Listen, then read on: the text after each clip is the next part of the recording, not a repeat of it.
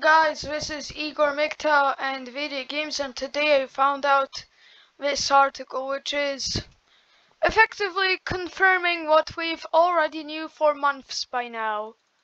Bloomberg op-ed: we must start planning for a permanent pandemic. Endless cycles of restrictions will remain.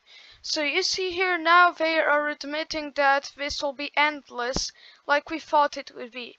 And this is Summit.News made by Paul Joseph Watson, an avid fighter against the Great Reset. Now let's see this. Bloomberg has published an article by Andreas Kloof, which argues that the new variants of COVID-19 means the pandemic will be permanent and there will be an endless cycle of restrictions. Now, if you were to say that even a month ago, you would be labeled as a conspiracy theorist, Looney Tune, tinfoil hat wearer. Kloof says that the idea that the world will at some point go back to normal is almost certainly wrong. Well, that's because he knows the Great Reset will come.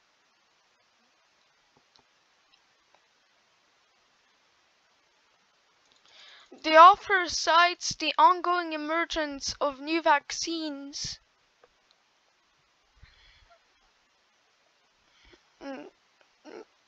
The author cites that the ongoing emergence of new variants that behave almost like new viruses, which means we may never achieve herd immunity. Because current vaccines are powerless against the coming mutations. Of course, the Great Reset and Bloomberg and all the likes want, especially Jeff Bezos, all of them want this lockdown to continue forever.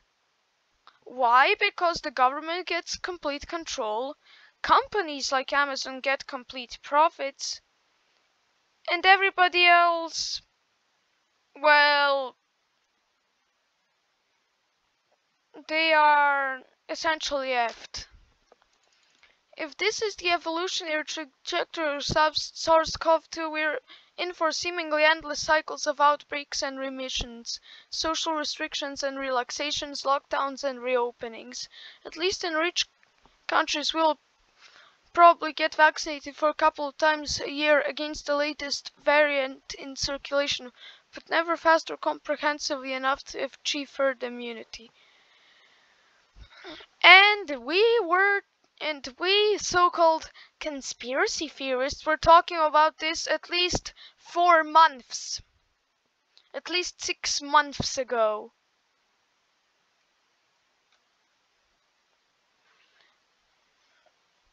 At least 8 months ago we were talking about this and the Great Reset and everything.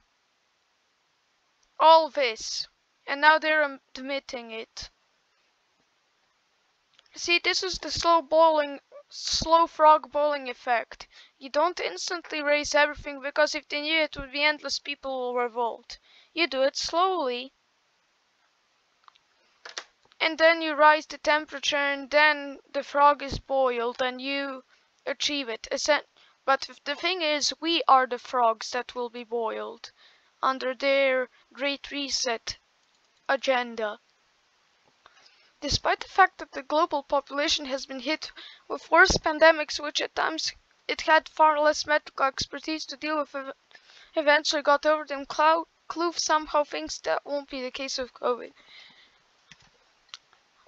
Of course it won't be. Not because the pandemic is permanent and because the virus is dangerous, but because they'll never have the restrictions. They'll just invent some new scheme, new virus, or something like that to continue this.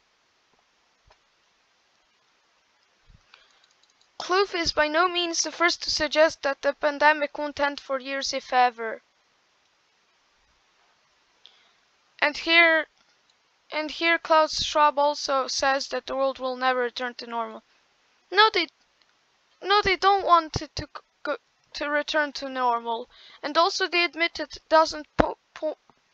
COVID doesn't pose a new existential threat. And this is a really important bombshell right here.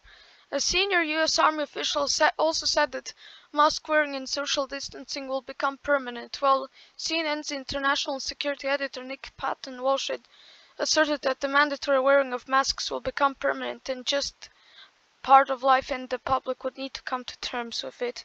Remember, they said it will only last 2 weeks. It will only last 2 months. It will only last 2 years, something like that. Remember 15 days to stop the spread? Now they're saying it's going to be permanent. Of course, because the Great Reset agenda is going in full swing. Earlier this week, we highlighted a comment of Mary Ramsey, the head of immunization at Public Health England, who said that restrictions would remain in place for years. See what we're talking about? Years, they mention it.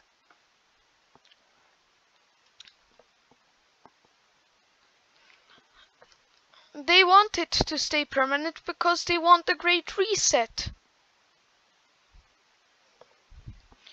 Also, I'm going to go on a bit of tangent that really should deserve its own video sometimes later, about mask wearing. Mask wearing, as we know today, is not about spreading or stopping the virus, is not about protecting others, nor about protecting yourself. The only thing it does is determine what you consent with. And if you wear a mask, you are basically saying, yes, I consent to the Great Reset and all the things associated with. So if you don't like a Great Reset, do not wear masks. I'll explain how this works in a separate video, which I was planning to upload then create soon, but I had to make this video today because I saw this article and I want to make a video about it. Anyways, this has been MGTOW and Video Games. Like and subscribe to me on YouTube and MGTOW.tv. And goodbye.